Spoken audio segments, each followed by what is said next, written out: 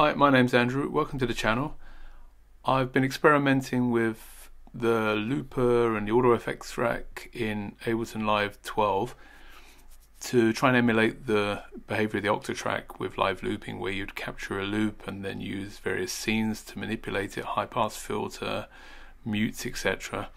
Seeing if I could, as a project, see if I could rebuild something like that in Ableton. So let's have a look what we've got. You get a feeling about what I'm trying to achieve.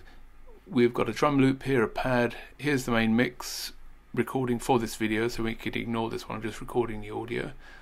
On the main channel I have the audio effect rack set up with my looper. I could of course have put this on the drum loop and just captured the drum loop and manipulated the drum loop, but I wanted to capture the entire mix, so that's set up here. Let's have a listen. Have a drum loop and a pad playing here.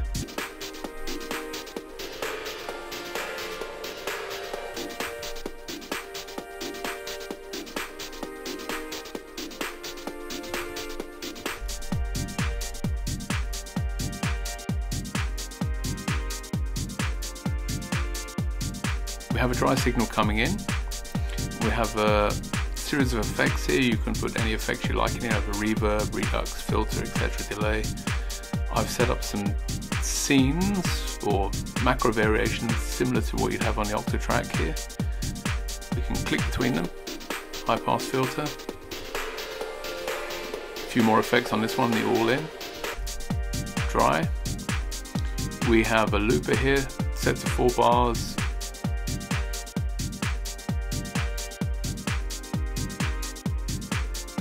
Capture a first loop.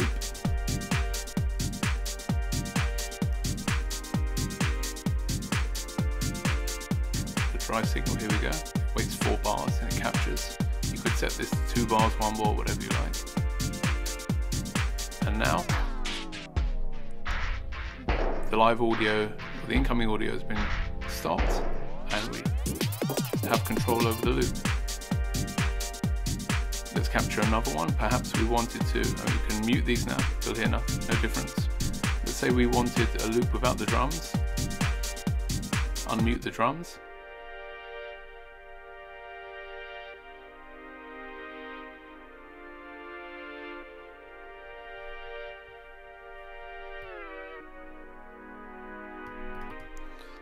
Or, if we wanted to add some effects, we'll capture a loop with the high filter.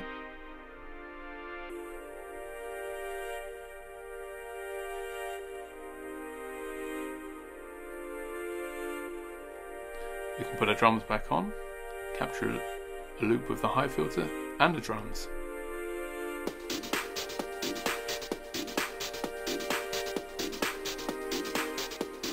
Perhaps we try the all-in. Select that here. New loop capture.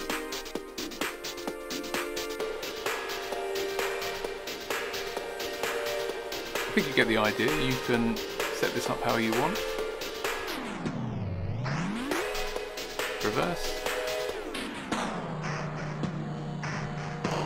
If you wanted to, you could drag this loop out, put it into your production. There's lots of things you can do. Just use it as an effect, create loops, effect track, whatever you want. Anytime you can go back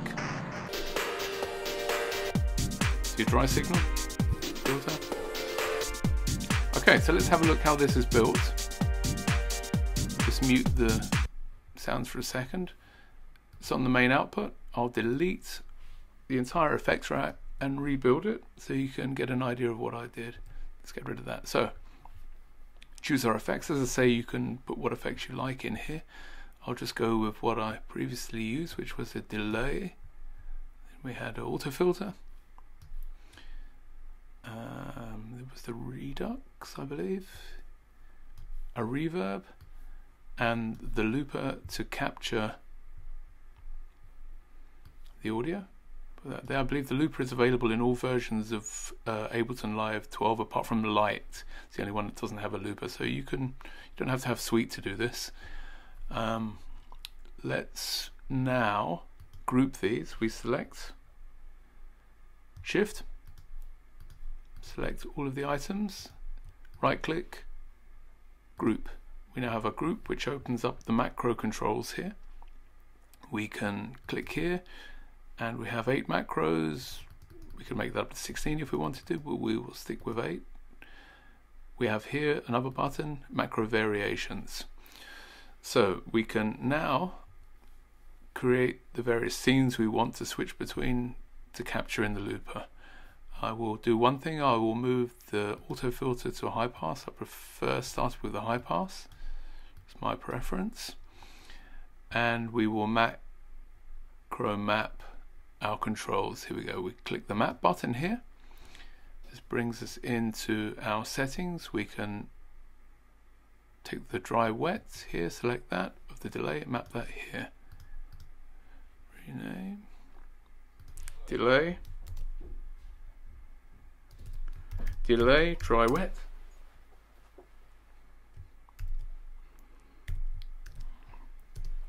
Let's take the filter frequency, map that. We'll take the resonance, map that. The sample rate from Redux and the bit rate. From the reverb we can take the size, decay,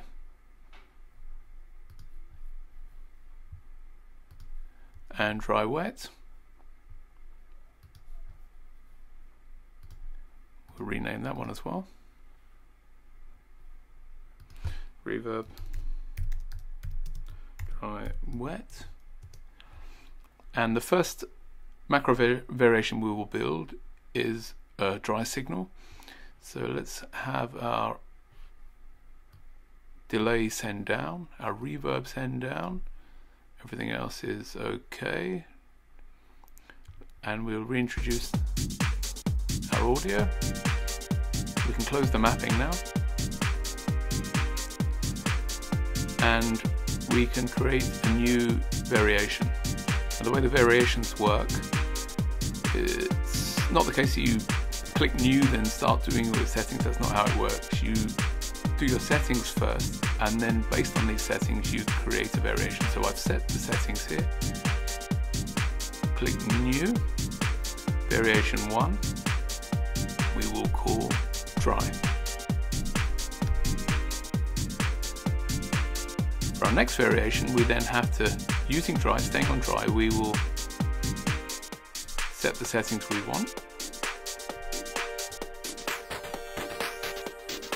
Maybe some frequency, high pass, a little bit of reverb, new, and that captures the settings here. We'll call this high pass.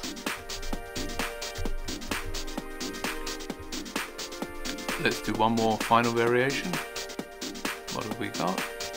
Some delay, a bit more reverb, maybe making a strange reverb, infinitely small room.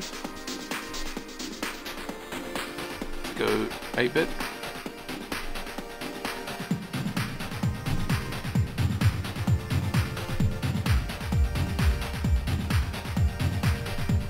I don't know, something like that. That'll do.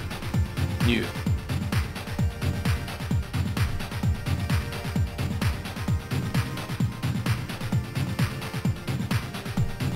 We'll call that all in.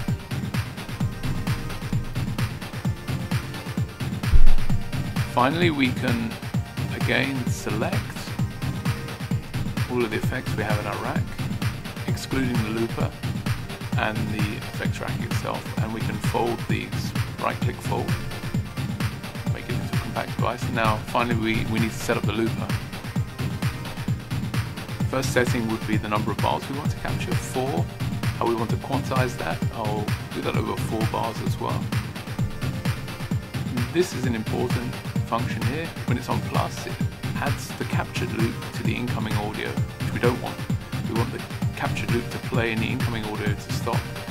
So this allows it to play once it's captured and not add it to the incoming audio.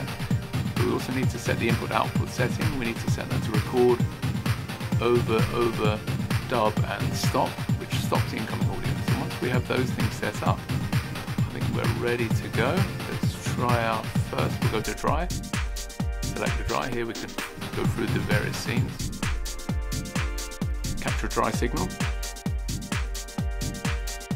It waits 4 bars.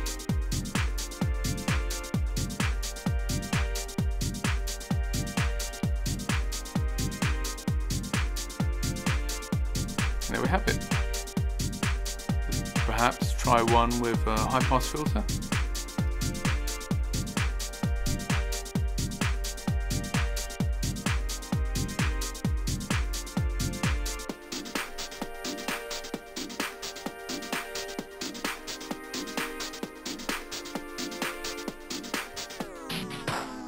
Well, I hope this has been useful to somebody.